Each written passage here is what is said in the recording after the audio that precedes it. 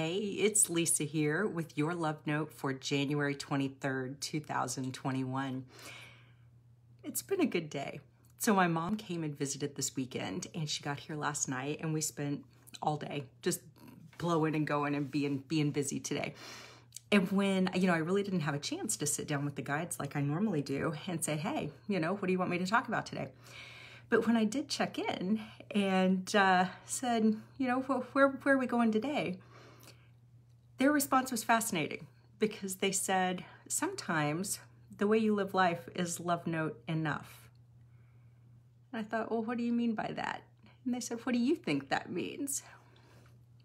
And it made me realize that often in life, it's those little bitty tiny awarenesses of joy that can be like the greatest love note of life.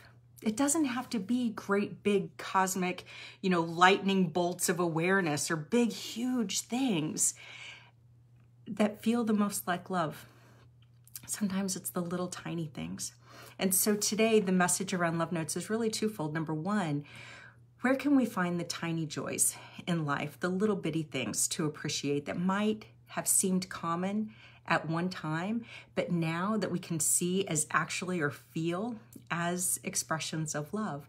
And number two, where can we shift the things that used to annoy us in the past to now be indicators of joy instead? So not long ago, I talked about Joseph Campbell and how, he in his work talked about the mythology that connects us all and this idea of the hero's journey. And it basically boils down that this adventure of life really is a hero's journey in and of itself. But Campbell was also a big fan of this idea of follow your bliss.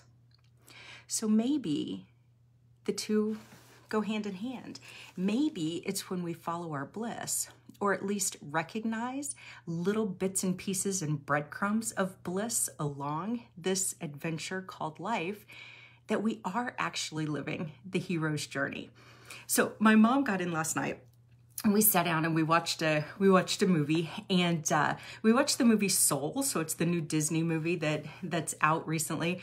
And there was something really touching about one aspect of that movie. There's this little soul that does not want to come to Earth. It's like, forget it. It looks boring. I want nothing of it. A little sassy soul who just doesn't want to come down here. And then by these weird, coincidences and things, it ends up on Earth. And it turns out this little soul is really great at so enjoying and just like rejoicing and finding bliss in the little tiny things that many of us would be annoyed by or wouldn't even recognize as being like amazing and beautiful and worthy of our attention.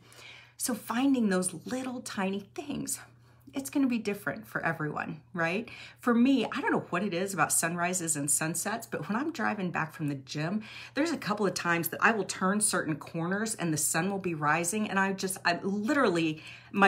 takes my breath away. I, do that because it is so beautiful. The way the sun and the colors on the clouds and the sky, it's just gorgeous. So my camera roll is like riddled with pictures of sunrises and sunsets, because that's one little tiny way, that the joy and the awe that it sparks in me. It's going to be different for each one of you, but finding those little tiny things where you can just laugh or feel the love around you, or admire and feel the beauty, the little things, the smell of coffee in the morning, if that's your thing, whatever the little things are. But the other aspect is sometimes there are things that annoy the crap out of us.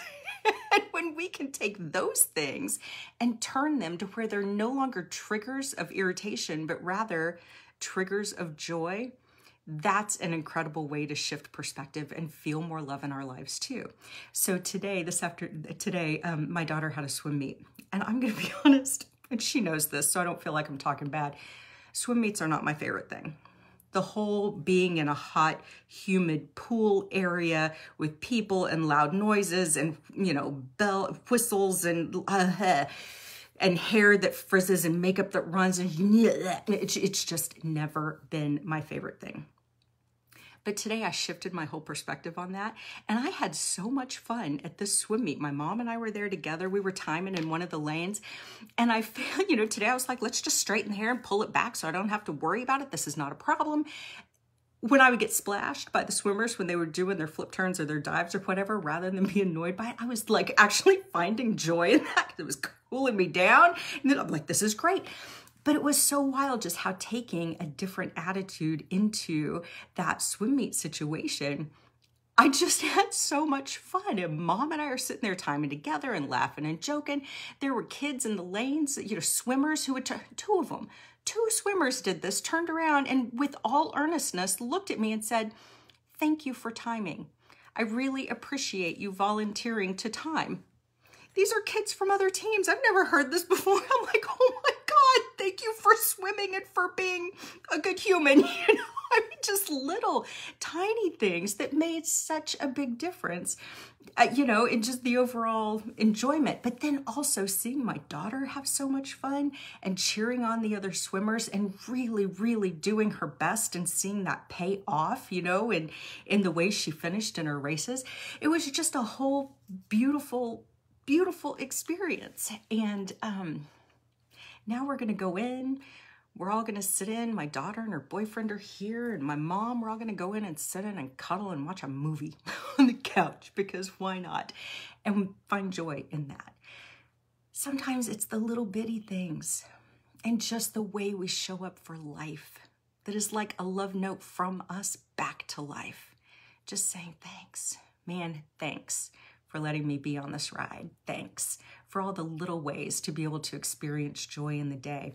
And what is wild to me, and I've found so much to be true, that when we can find joy or bliss or wonder or love or awe or whatever in the little bitty tiny things, A, they're all around us, and B, we end up finding and enjoying so much more joy, bliss, love, wonder in the big things too.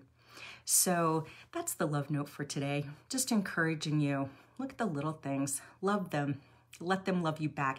Love the people in your life. I'm so glad to have my mom here with me this weekend. So glad about that.